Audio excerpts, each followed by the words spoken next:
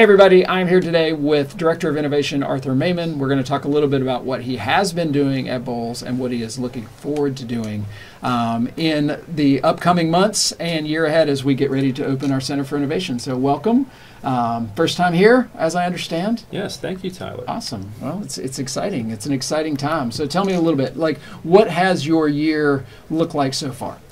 It's really been very exciting and very welcoming. I'm new to Jacksonville, so it's taken me some time to figure out how to drive from where I live to where I work.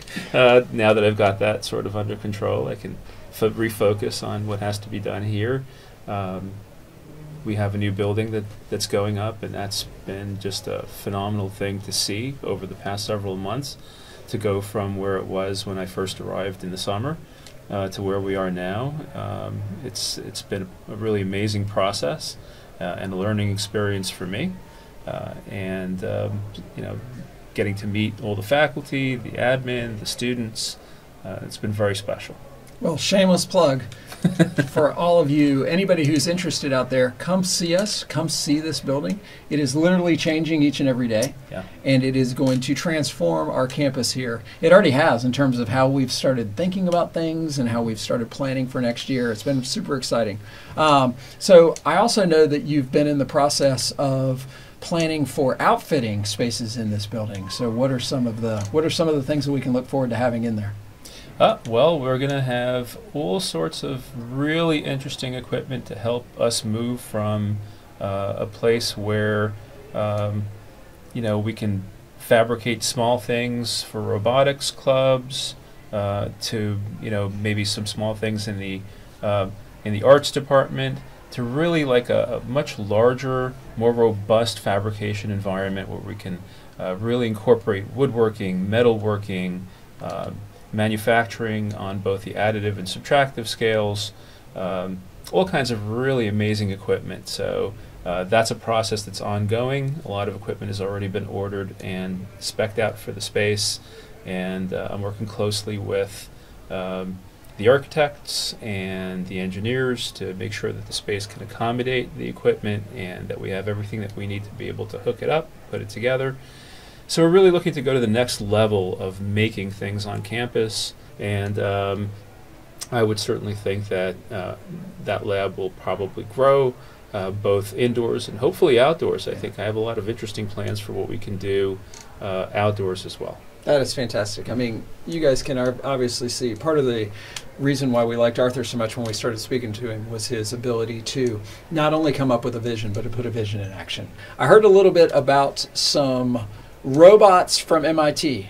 Who are these guys? So we have some visitors here. They're looking for a new home.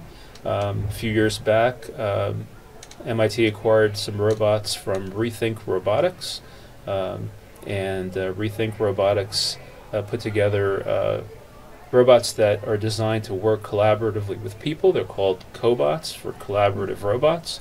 They started off with a robot called Baxter that had 2 arms, and then moved on to Sawyer, which was a one-armed robot.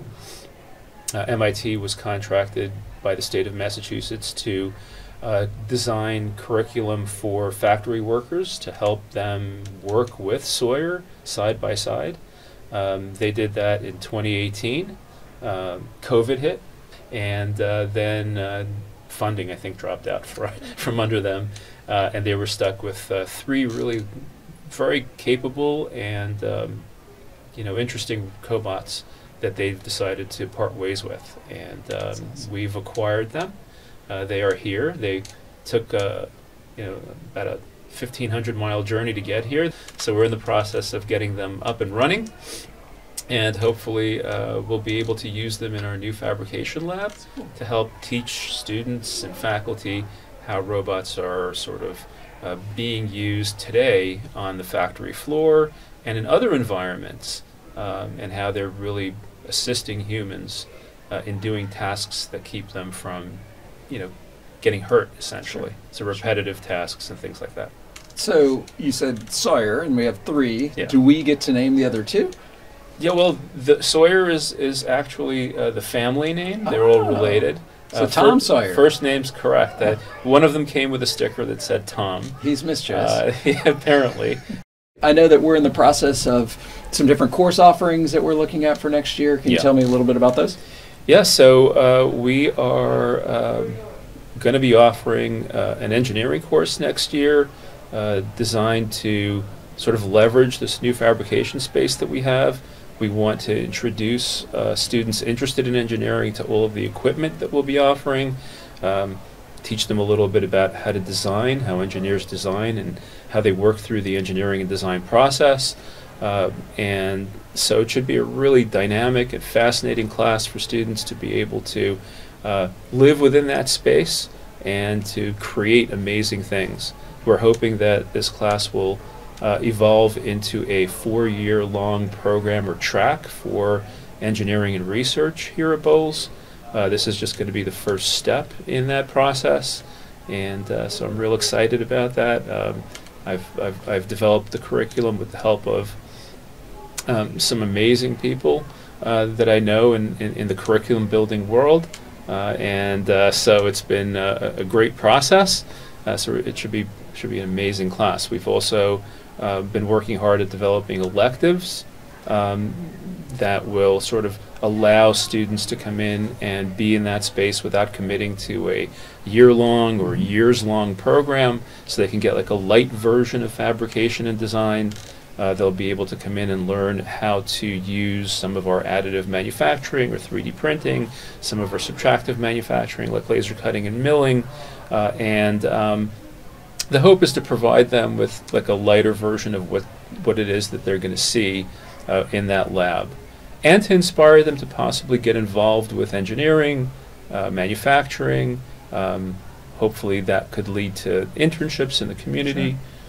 I love it. I mean, it sounds like it's a broad spectrum that is appealing to a wide range of students. Yeah. Not just the ones that are planning to potentially apply to MIT, but also ones that just want to learn a little bit more and get their foot in the door. Absolutely. And what we want to do is we want to sort of draw a distinction between all of the high-tech offerings that we create in the space, and there are going to be quite a few, especially now that we've created our new department, our Department of Innovation, where a lot of the high-tech courses are sort of going to live.